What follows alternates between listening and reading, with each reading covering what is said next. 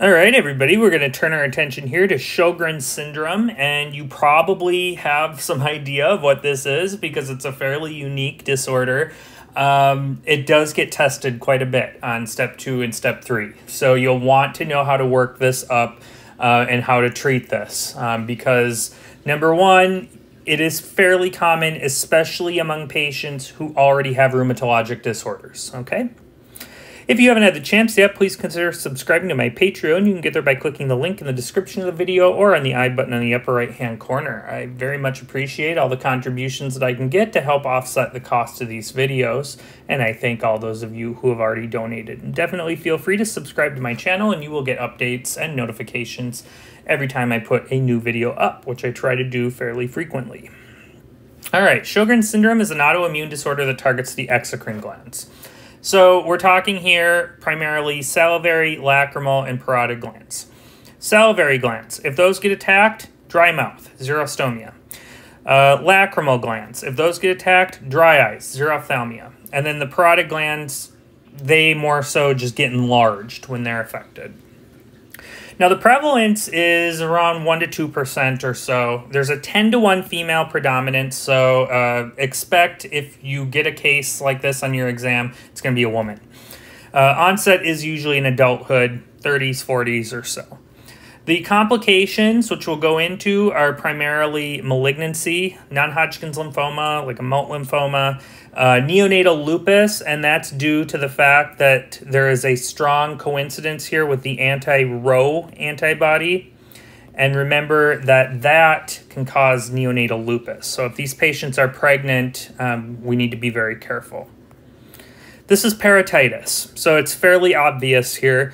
What you see is this swelling, and sometimes it's on one side, more commonly it's on both, but what you're seeing here is an inflammation, and that's causing, that edema that we typically see in inflammation, and so it causes the enlargement of the parotid gland. The parotid gland is a very big gland, so when it gets inflamed, it's very easy to see. You can see another case. Now, when you have dry mouth over a long period of time, the tongue can dry out, and you get this hyperlobulated tongue, so keep an eye out for that. All right, so as far as your history, look for other autoimmune syndromes. So remember I said it's like 1 or 2% of the population has Sjogren syndrome? Well, if you have lupus, about 1 in 5 will have Sjogren syndrome, and about 1 in 3 people with RA will have Sjogren syndrome. So you can imagine that 2%, a lot of them have RA or lupus. So look for that in the history. Symptoms we already talked about. However, they can have extraglandular manifestations, so things like arthralgia, Raynaud, myalgias. So in that case, we may be thinking things like lupus or things like RA. So we're going to need to consider that as part of our workup if they don't already have a diagnosis. This is a criteria-based diagnosis, but what I want to turn your attention to is that biopsy of the salivary gland plays a role here too. And that indeed is the most accurate test. Now, we don't actually need to go to the main gland to biopsy. We can actually just go to the lip. We can do a lip biopsy. There's glands there, and those glands will be infiltrated in Sjogren's. And so that's a much easier way to go about this, much safer way to go about this. That said, nobody likes to have their lip cut into, do they? This is the 2016 criteria. So notice that the labial salivary gland biopsy plays a big role. It's worth 3 points if it's positive. The anti-Ro, which is going to be part of our initial workup, that's another big one. And then there's these other tests that you can do in the clinic. So our workup is going to be rheumatoid factor. That's not typically positive in Sjogren syndrome, but it can be, and it can also be a sign of other autoimmune disorders. So we want to include that because remember, if you have one, you are very likely to have another. You want to get ANA, anti-Ro, and anti-LAW. Those are more specific. Anti-Ro and anti-LAW are more specific for Sjogren's. Get a SED rate, and then we have this thing called the Shermer test. I'll show you in the next slide, and then a CBC and BMP. So the Shermer test, basically what we do is we take a little pH strip and we insert it underneath the lower eyelid and we let the tears flow. You don't need to make them cry. It'll be a normal response to having something stuck in your eye. And the strip will turn color as the tears flow.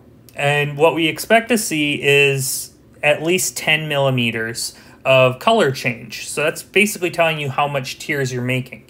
If there's less than 5 millimeters over 5 minutes, that's a positive result. And so we would consider that a positive Shermer test, and that would be one of our criteria, good for 1 point. And if there's, I should say, greater than or equal to 4, that is a diagnosis. So if you just have the anti-Ro and you've got the positive Shermer test, you got a diagnosis. So you don't always need to do the biopsy. All right, so this is what we would expect to see in Sjogren syndrome. The anti-Ro and anti-Law are fairly sensitive. Anti-Law a little less so. Some people won't even test anti-Law, but I would get both of them because if they're both positive, that is very highly suggestive of Sjogren syndrome. Now, the lip biopsy I would hold off on until you do your general labs, because if you can diagnose with an anti-Ro and a Shermer test and you don't need to do the lip biopsy, then great, you don't need to do it. But let's say their Shermer test was negative and the anti-Ro is positive, or vice versa, and you're not up to those 4 points, then you should get the lip biopsy. Don't memorize that point system.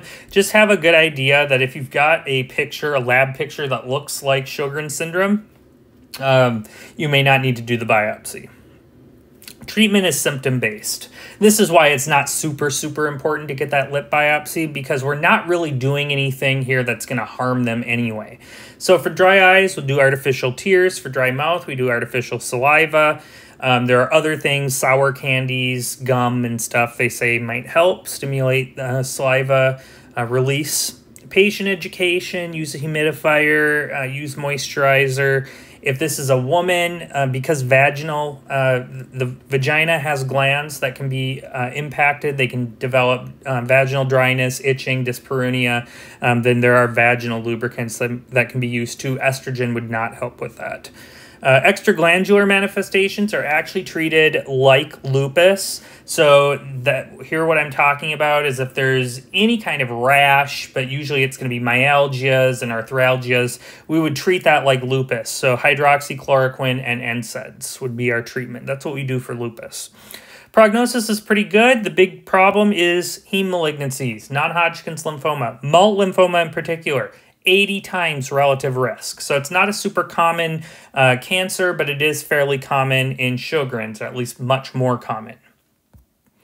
So this is our management here. All right, so to recap, it's an autoimmune disorder that targets exocrine glands, presents as dry eyes, dry mouth, and a history of dental caries, especially in a patient who's got an established rheumatologic disorder. Very strong correlation with things like lupus and RA. Workup should include ANA, anti-Ro, and anti-Law. However, the most accurate test is a lip biopsy. Whether you need to do it is up to your clinical judgment, how much evidence you have for Sjogren syndrome.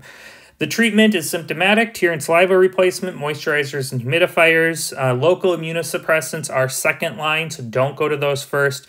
Extraglandular involvement is treated like lupus. That would be hydroxychloroquine and NSAIDs.